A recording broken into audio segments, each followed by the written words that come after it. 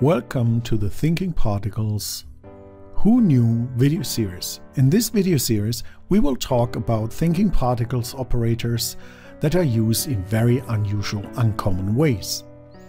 In this video, I will show a procedural modeling approach that shows how you can use thinking particles as a procedural modeling tool. In this scene, we have a teapot, another object, and a tree object. The teapot itself is an instance, an 3D Studio Max mesh, as you can see, standard teapot mesh that is turned into a particle. Let me hide the teapot and turn on thinking particles again. So the teapot we see here is actually a particle fully controlled by thinking particles. And that's the beauty of thinking particles. Any 3D object in 3D Studio Max can be turned into a particle. We do this with our object-to-particle operator. We set it to object-to-particle, and we also turn on the instance shape function. We put this particle in its own particle group. In this setup, we call this group T. The instance will give us the mesh in thinking particles. Now we have full access and can use all the power of thinking particles. What we want to achieve now is we want to instance some other objects onto the surface of this teapot. So I'll activate this dynamicSet, and we can see instantly we have particles on the surface of this teapot. Now you would say, okay, that's a standard feature. That should be possible with kind of any particle system. However, we are using an operator of thinking particles to place these particles on the surface that you would not really use for this kind of things. And the operator we use to position the particles, to calculate the position on the surface, is not a surface position operator. In this case, we used a volume position operator. And the volume position is usually meant to fill any 3D Studio Max mesh with particles. So it's meant to fill a volume, and that's the thickness parameter that allows you to define the volume if you want to fill inside an object or outside of an object. So usually you would use this operator to fill the teapot with particles. However, I'm going to use this operator in a totally different way. I'm not using the thickness, which you can see here is really creating a volume of particles. I'm going to set the thickness to 0. And by using a thickness of 0, it actually means I will place the particles on the surface. I will explain later why I'm using the volume position. For now, let's turn back the amount of particles, and you can see we have nicely placed particles on the surface of the teapot. The next thing we are going to do is our geometric instancing. So we pick our other teapot, and you can see instantly each particle becomes a teapot. So we have these teapots nicely placed on the surface.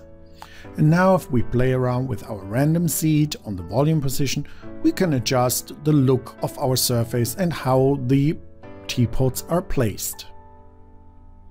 It's all interactive, happens in real time, and it's really nice to create objects with thinking particles. And all of this modeling is non-destructive. It's fully procedural, so you have full access to every bit, including the alignment of the teapots. Right now we use the normal, and that's the reason I use the volume position, because it gives me as an output the normal of the surface, and I can feed that into an alignment operator. Another interesting feature we use here is we control when the instances are created with the on option, and the on is triggered by our object-to-particle. We use the particle ID as a trigger for an on event. So this is also possible. Not many users know that, this is why I'm showing it here. We use the particle ID as an on switch for the position born. So when a particle is born, we create our instances. And this will create the 500 instances right now of the teapot on the surface. We have control, as I said, on the position and alignment, and we can use all tools available to us in thinkingParticles 6. For example, we can adjust the rotation of these teapots on the surface itself. Or we could use a different object to control the orientation of our teapots. The great thing is the alignment has a 2-position input that lets you define where these teapots are facing. We are going to use a node helper and feed in the position. All we need to do now is just pick this dummy helper, and all the teapots will automatically align towards this dummy helper. Keep in mind, this is fully interactive, fully procedural. You can animate everything, every aspect, and the teapots follow the node. This was just by one little node we added to our dynamicSet. This is the real true power of thinkingParticles. It's fully procedural, it stays procedural, and you have full access to all the aspects of your effects you build with thinkingParticles.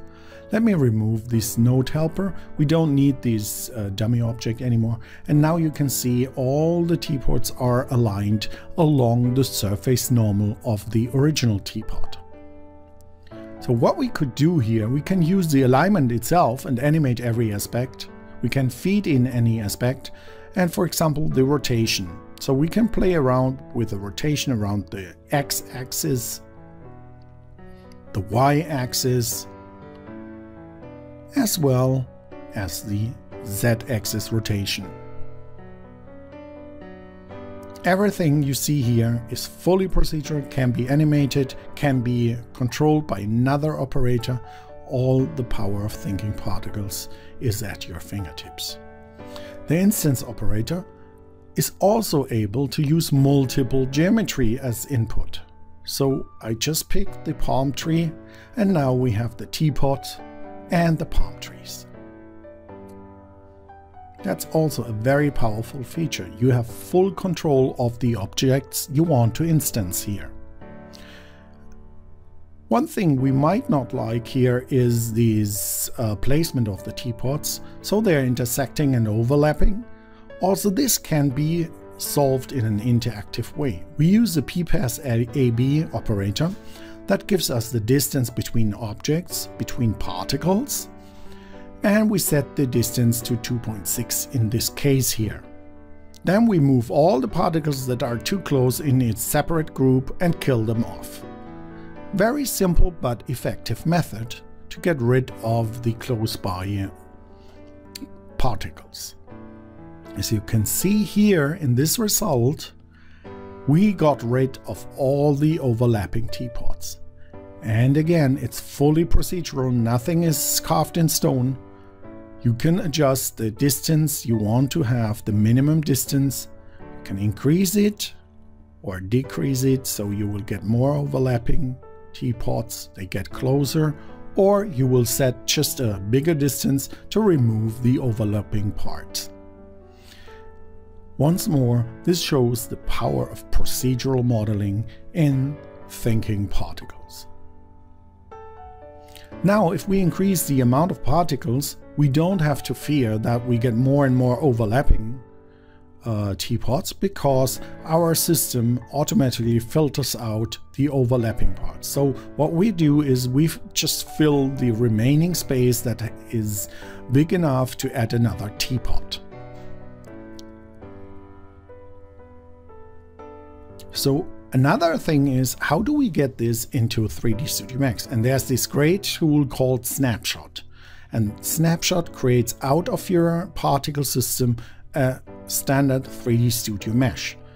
So what we have here now is a standard 3D Studio mesh. You can do whatever you want, add modifiers, animate it, put it into another tool, whatever you like to do. It's now a standard 3D Studio Max mesh. So all this is available to you and you have full control over what you want to do. Thanks for watching this. I hope you found this interesting and learned some new things, and check out our other videos as well.